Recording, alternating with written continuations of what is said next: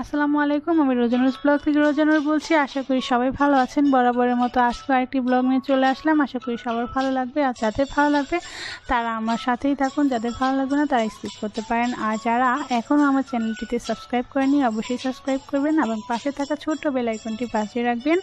এতে করে আমি যখনই কোনো নতুন ভিডিও দেব আমার ভিডিও নোটিফিকেশন আপনারা পেয়ে যাবেন।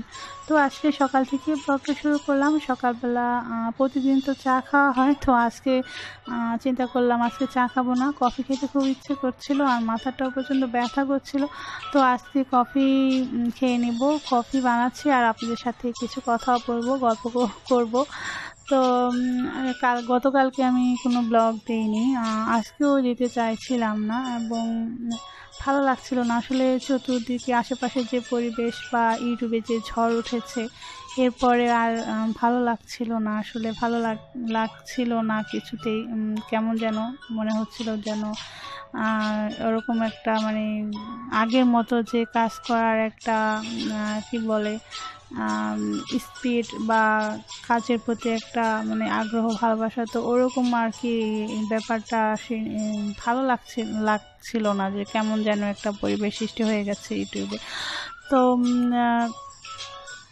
আসলে এটা এমন একটা জায়গা, এমন একটা জিনিস, ইউটিউবিংটা আসলে একটা সন্তানকে যেমন একটা মা একটু একটু করে বড় করে তোলে ছোট থেকে, ভালোবেসে আদর করে। তো এইটাও আসলে এই ব্যাপারটাও এরকমই, যে একটা চ্যানেলকে একটা ছোট চ্যানেলটা কিন্তু প্রথমে বড় হয়ে যায় না, ছোট থেকে একটু একটু করে বড় করে তোলা, এটার প্রতি একটা ভালোবাসা আসলে অন্যরকম জন্মে যায়। তখন আর ওই জায়গায় থেকে সরে আসা সম্ভব হয় না, আসলে যায় না, পারা যায় না, তখন আর একটু ভালোবাসার সৃষ্টি হয়ে যায়। তো এরকমই আর কি। তো কথার ফাঁকে ফাঁকে আমি আবার যে বলে নিচ্ছি, আমি হচ্ছে বাসার জন্য আর কি একটু মিষ্টি তৈরি করে নিচ্ছি। বাচ্চারা কয়েকদিন ধরে বলছিল মিষ্টি খাবে, তো বাইরে থেকে এখন যে পরিস্থিতি, বাইরে থেকে কোনো কিছু না এনে খাওয়াটাই বেটার, তো স্বাস্থ্যসম্পন্ন না।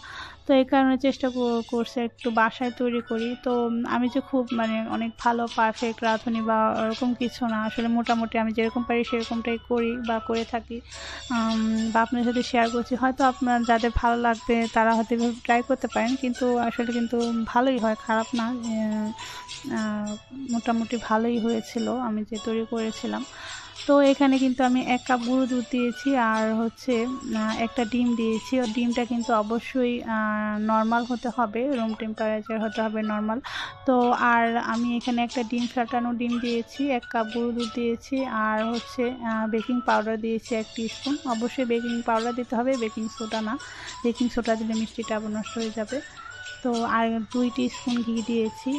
তো খুবই সিম্পল, সামান্য কিছু ইনগ্রিডিয়েন্টস দিয়ে কিন্তু তৈরি করেছি। তো আমি একটা ময়ামের মতো তৈরি করেছি, এখন কিন্তু এটাকে বানিয়ে নিচ্ছি। আমি কিন্তু খুবই সামান্য অল্প বানিয়েছি, কারণ অত বেশি খাওয়ার লোক নাই। যে কটা বানিয়েছি আমাদের জন্য এটাই এনাফ আসলে। তো অত বেশি করে বানালে হয়তো দেখা যায় আবার জিনিসটা নষ্ট হবে, এই কারণে আমি অল্প করে তৈরি করেছি। বাসায় অত লোক নাই যে খাওয়ার বেশি জিনিস খাওয়ার আসলে ওরকম। তো যেটা বলছিলাম আর কি, যে আসলে এই প্ল্যাটফর্মে কাজ করতে এসে এখন অনেক কিছুই দেখছি বা জানছি, শুনছি। আসলে খুবই কষ্ট, ইউটিউবে কাজ করাটা খুবই কষ্ট, অনেক হার্ড ওয়ার্কিং করতে হয়। যতটা ইজি মনে হয় আসলে অতটা ইজি না, খুবই কষ্ট। হয়তো এখানে কাজ না করলে, এই প্ল্যাটফর্মে না আসলে বুঝতেই পারতাম না। তখন আসার আগে তো মনে হয়েছে যে অনেক আসলে সহজ, আসলে কিন্তু খুবই কষ্ট। তো এই এতটা কষ্ট করে চ্যানেলটাকে একটু একটু করে বড় করা, তো তারপর আবার এটাকে আসলে ছেড়ে দেওয়া তো চায় না আসলে। যতই চেষ্টা করুক না কেন আসলে ছেড়ে দেওয়া চায় না, এটাই আর কি। তো আমি কিন্তু মিষ্টিগুলাকে এখন দুধের মধ্যে দিয়ে দিয়েছি, আর দুধটাকে কিন্তু একটু শিরার মতো বানিয়ে নিয়েছি, সামান্য চিনি দিয়েছি। আমি মিষ্টি খুব কম খাই, এই কারণে অল্প টেবিল স্পুনের মতো চিনি দিয়েছি। আর মিষ্টিটা হচ্ছে আপনাদের পছন্দ অনুযায়ী, আপনারা হয়তো বেশি কম করে দিতে পারেন যারা যেরকম খেতে পছন্দ করে। আর আমি কিন্তু মৃদু আঁচে মিষ্টিটা সিদ্ধ করে নিচ্ছি, প্রায় 10 থেকে 12 মিনিটের মতো মিষ্টিটা সিদ্ধ করতে হবে। অবশ্যই ভিতর থেকে যেন সিদ্ধটা হয়ে যায়, তা না হলে আবার মিষ্টির ভিতরে দেখা যায় মানে ডলা থেকে যাবে, হয়তো ভালো করে সিদ্ধ হবে না। তো দেখতে পাচ্ছেন আমার মিষ্টিগুলো কিন্তু খুবই মানে একদম ফুলে ফুলে উঠেছে। আর মিষ্টির দুধটা কিন্তু অবশ্যই মানে লিকুইড দুধটা কিন্তু পাতলা হতে হবে, ঘন দুধের মধ্যে মিষ্টি কিন্তু সিদ্ধ হয় না। আমি কিন্তু 10 মিনিট মিষ্টিটা সিদ্ধ করার পর এখন আমি একটা এখানে দেখতে পাচ্ছেন আমি নিজে একটা মানে কি বলে এটাকে, মালাই তৈরি করে রেখেছিলাম। তো কথা বলতে বলতে ভুলে গেছি, মালাই তৈরি করেছিলাম। মালাই কিভাবে তৈরি করে সেটা কিন্তু আমি এখানে দেখাইনি, হয়তো অন্য যদি আপনারা জানতে চান বা দেখতে চান তখন দিতে পারবো অন্য ব্লগে। কিন্তু আমি মালাইটা পরে দিয়েছি, এটা একটা কারণ আছে। তার কারণ হচ্ছে মালাইটা যদি আমি প্রথমে দিতাম দুধটা ঘন হয়ে যেত, মিষ্টিটা সিদ্ধ হতো না। আর আমি আগে মিষ্টিটা সিদ্ধ করে নিয়েছি লিকুইড দুধটার মধ্যে, এই কারণে যাতে করে মিষ্টিটা ভালো করে সিদ্ধ হয়ে যায়। আর মালাইটা পরে দিয়েছি, এটাই আর কি। যদি প্রথমে দিতাম তাহলে মিষ্টিটা অত ভালো সিদ্ধ হতো না, ভিতর থেকে অতটা সফট হতো না। তো মালাইটা দেওয়ার পর আমি প্রায় 4-5 মিনিটের মতো আবার একটু রান্না করতেছি। আর আসলেই কিন্তু মিষ্টিটা খুবই ভালো হয়েছিল, মালাই চপটা খেতে কিন্তু ভীষণ ভালো হয়েছে। ভয়েসটা আমি পরে দিয়েছি, আর আসলে খাওয়া হয়ে গেছিলো, অল্প কিছু ছিল, অতটুকু আমি একটু শ্যুট করছি যেহেতু তৈরি করেছি।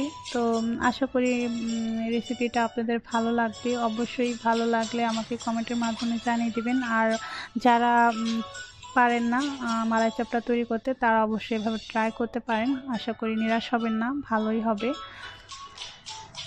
তো যারা এতক্ষণ আমার সঙ্গে ছিলেন তাদেরকেও অনেক অনেক ধন্যবাদ আমার অন্তরস্থল থেকে।